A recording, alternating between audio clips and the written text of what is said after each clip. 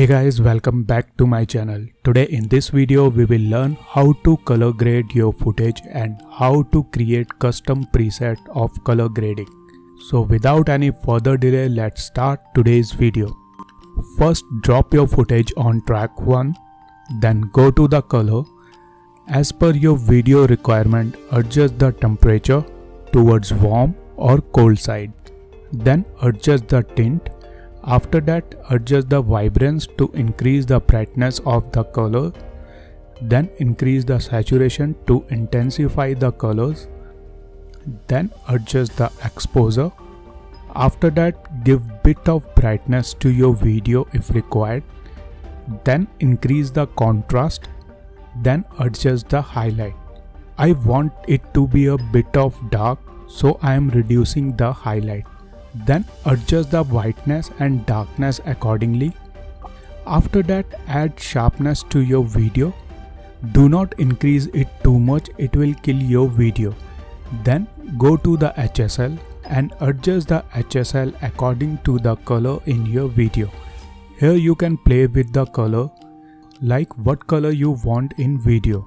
Adjust the HSL according to that. Then go to the curves and adjust the curves according to your need. Do not add too much of curves as it will kill the colors in your video.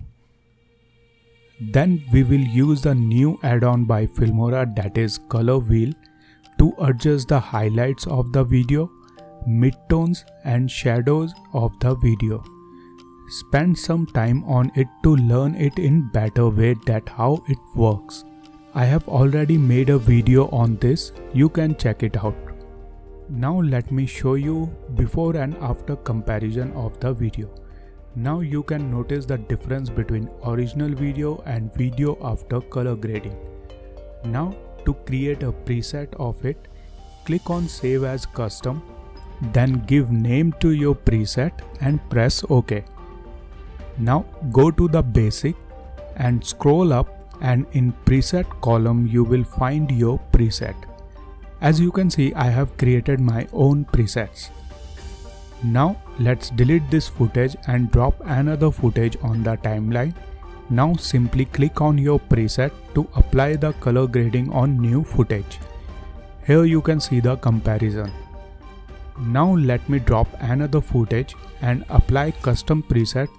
And now if you feel that color is too intense, go to the curve and change the position of RGB curve according to your need.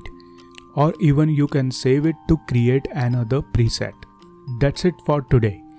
This is how you can color grade your video or create a custom preset in Filmora 12 easily. If you like this info and tutorial, subscribe to my channel and hit the like button. See you all in my next video. Till then, stay safe. Goodbye.